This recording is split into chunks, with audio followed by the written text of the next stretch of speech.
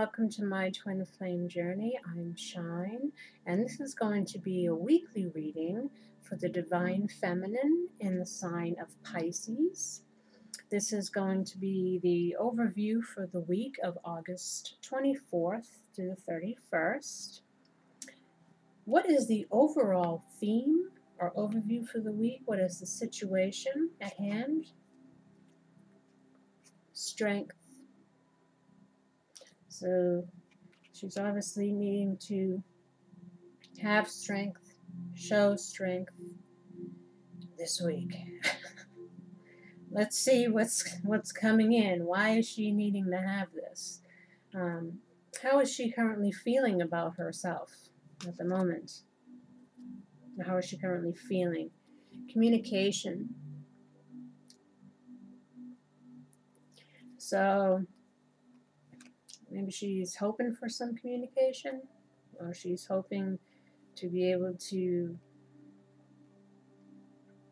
have communication with, most likely, the divine masculine. So she's hoping to have the strength. She's going to need the strength in regards to a conversation, probably. How should she feel? Change. So she should be preparing for change or open to change. Excuse me, I'm sorry. What is her current challenge? Hidden enemy. Oof. That's why she's going to need strength. She's about to get some communication from a hidden enemy. A challenge, heartbreak. And home. 3 cards had popped out. Usually 1 is supposed to be there, but we got 3. So her challenge this week,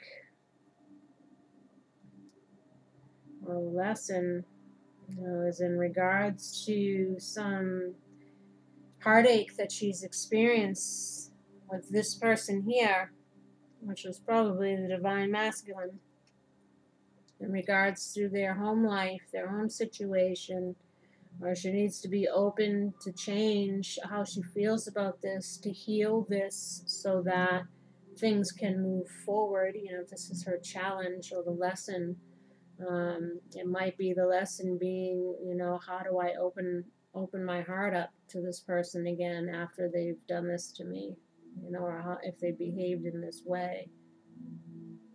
You know, all is a lesson. All is a lesson. And how should she approach the situation at hand? The Lovers. You know, this is union, relationship. This is also in the traditional tarot way, head over heart decision. You know, but she needs to approach this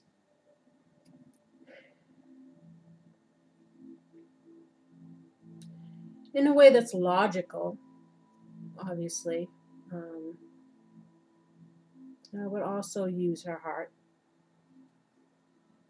because, you know, she's aware of the union. She's aware of, most likely, the lessons that haven't been learned. You know, so it's to be open to, you know, a new beginning by using your head and your heart, I think. You know, because sometimes when we use our heart too much, we end up in bad situations. And I always say follow your heart. I don't always agree with that, because I followed my heart many times and it's not turned out well. Times that I should have used my head or my intuition.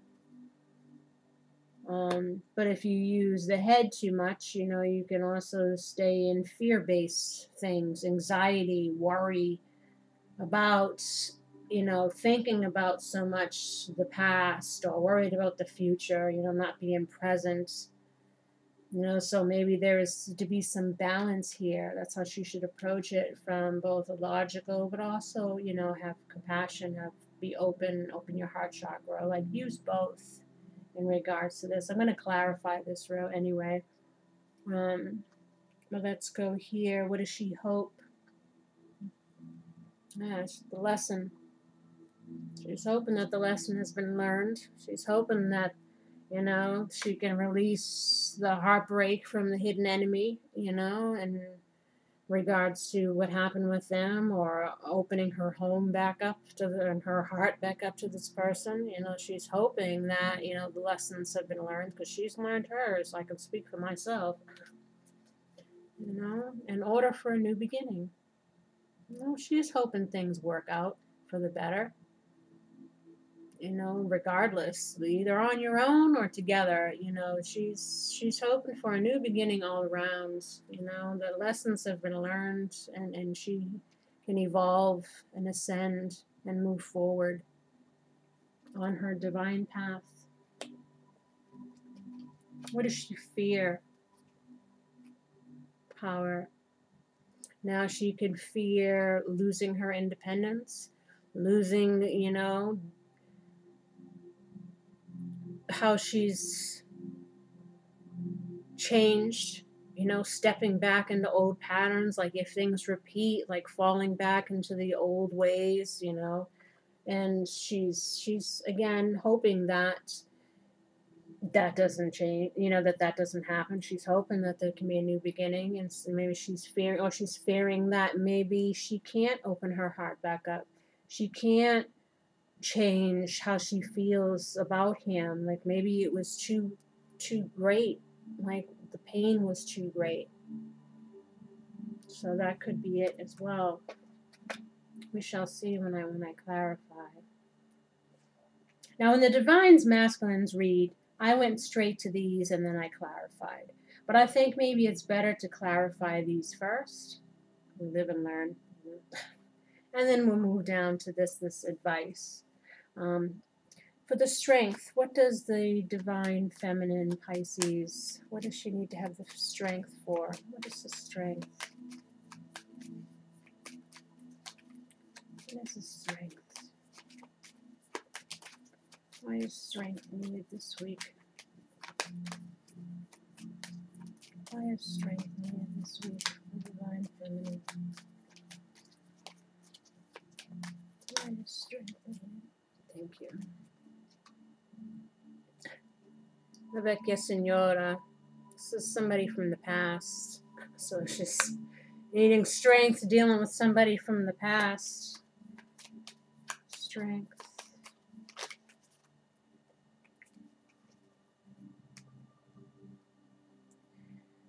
Somebody from the past and being able to look towards the future. She's going to need the strength again to try to change maybe the way she feels about him because of what happened. You know, this is why she's needing the strength, because this is like maybe decision week, or something's got to be, a decision has to be made. The Lovers, you know, it's like, well, what to do. Communication. How does she feel about herself? Communication.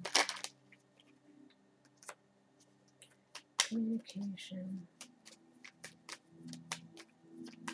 How does she feel? How does she feel?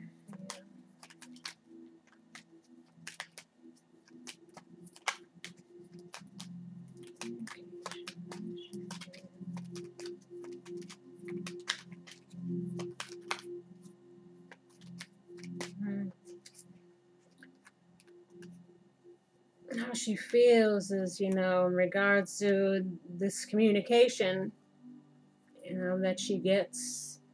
Sacerdote, so he's like the priest, the healing, spiritual,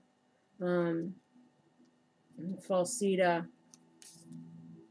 You know, she's going to need the strength in regards to this communication that she's going to get, or wanting to get, to resolving how she feels, to heal, you know, the deception, the falseness that was with this hidden enemy here, and the heartache that she felt. Change.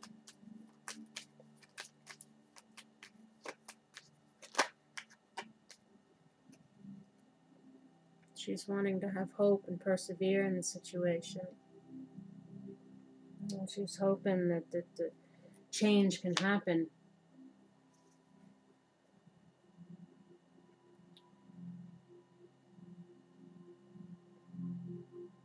What is the challenge? What is her challenge? I'm sorry, I'm really tired. it's late. I'm sorry. I space out a bit. What is her challenge?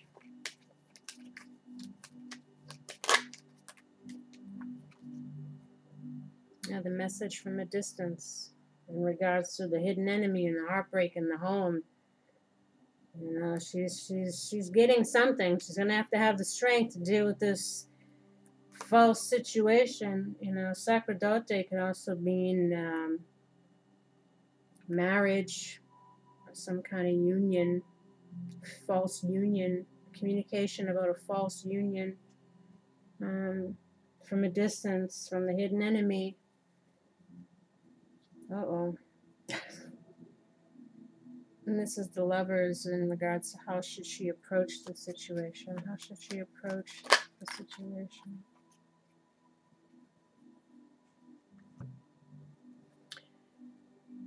Emmanuel. This is union, marriage, commitment, strong bond. Gran Signore. Man about town. This must be the divine masculine.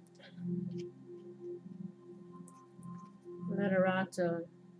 A man of letters. Someone that's thinking of what to say or thinking of what to do. So how she should approach the situation. You know, there needs to be a decision in regards to this union and the divine masculine. And she's trying to figure out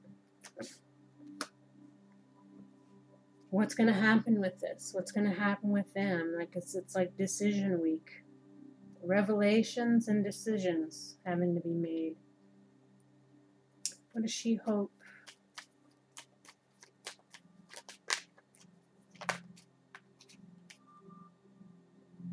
Muerte. Transformation. Again, she's hoping that the lesson has been learned. She's hoping that there can be a new beginning, that things can be transcended and transformed for the better. And this is what she's hoping for. What does she fear?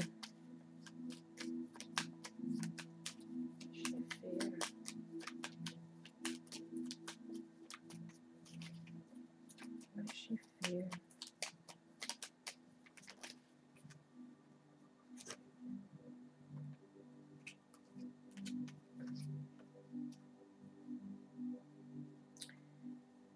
El pensiero, thinking person. She's thinking a lot about the relationship, what happened, you know. I mean, it's depressing. You know, she fears, you know, not making the right choice, and she feels that she'll end up like depressed again in this situation.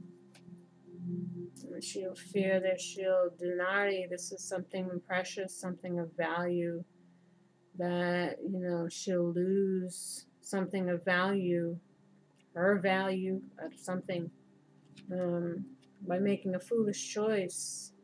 You know, she fears that by entering into this again, this dealing with his hidden enemy and the heartbreak that he causes, and the lies and deception, you know, she's fearing that it's too much, you know, it's too much to deal with, and she's trying to figure it out. You know, she's worried that she'll just end up depressed and maybe broke.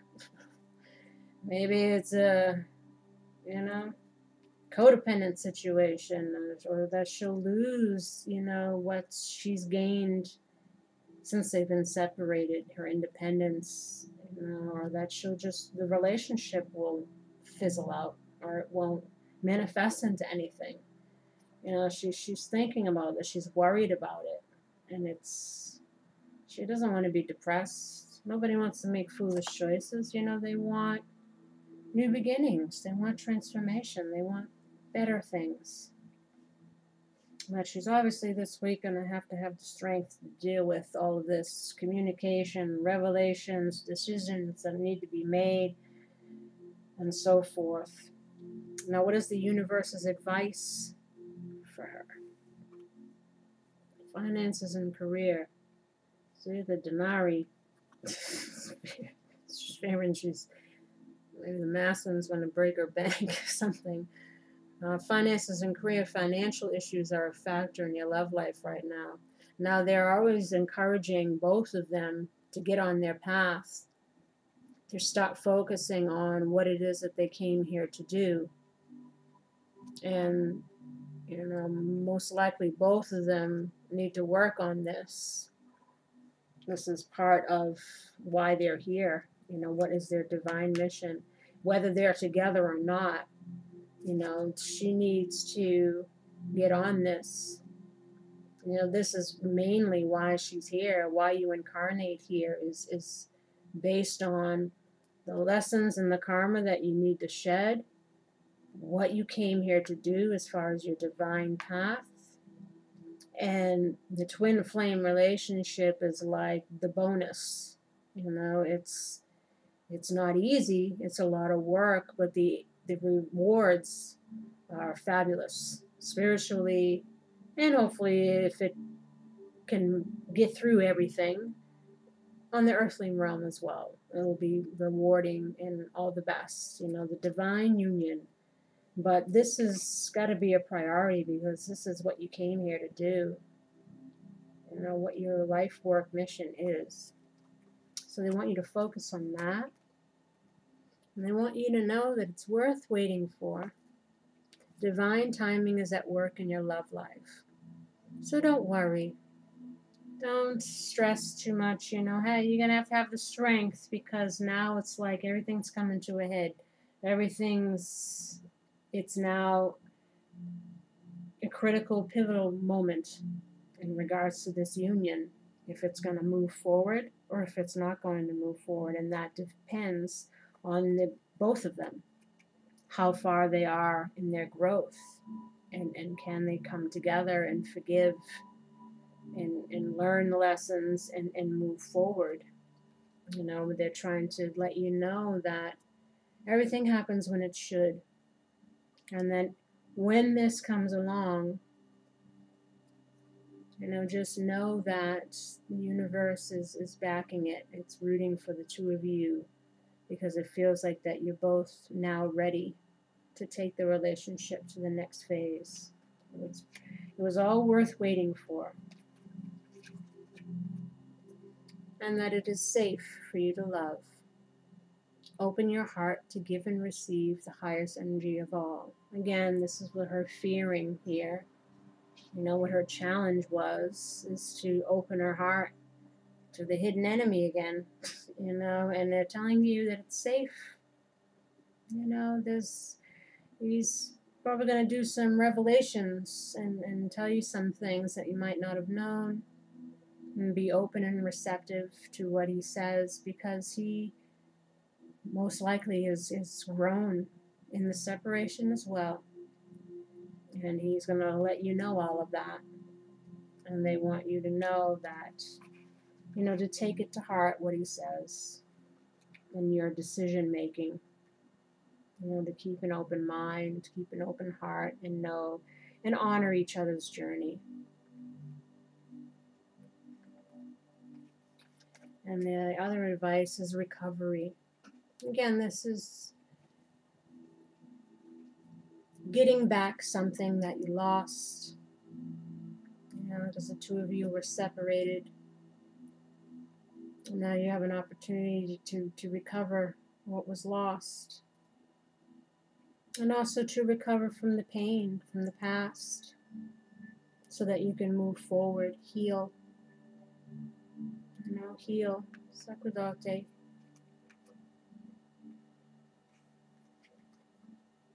And this is the Water Crystal Oracle. And this is from the guy who, Masaru Emoto. Sorry if I mispronounce it. and where he froze water crystals by speaking certain words or playing certain music, and the different formations happened. And this one, from advice from the universe, is wisdom. I want you to have peace of mind. Don't stress about this so much because, thoughts are energy, words are energy. Remain positive in the situation, basically. To have peace of mind because you've gained wisdom in regards to this. Let me check in the book and see if there's anything extra that it says. This was wisdom, peace of mind. Sorry, I don't have my glasses on. Boy, getting older. You definitely notice things changing. Peace of mind. These are the cards of wisdom. And it has to always to do with love and gratitude, having love and gratitude in this situation. The most important words in the world are peace of mind. It is important to have peace of mind in your livelihood, place of work, education, and environment. So again, positive thoughts. Think positively. That lessons have been learned, that things can transform. Don't get all in your thoughts, fearing the worst. Recover from all of that pain, because it was all worth waiting for. It's divine timing. Be at peace. It's safe for you to love. You're going to need some strength this week because you're going to be getting some news, a blast from the past. Coming to reveal their deceptions. But it's good. It shows growth. And honor that growth. They try to look at things from a spiritual perspective, not so much a 3D one. Holding on to that. Realize that, the masculine is also healing. He's also growing. And for him to do whatever he's doing is a big step for him. And just be open to it. But be wise. Take things slow. But that is the message for the Divine Feminine for the sign of Pisces. And it's for the week of August 24th through the 31st. And I thank you again for joining me. And I'll see you again next time. Bye-bye. Blessings. Bye.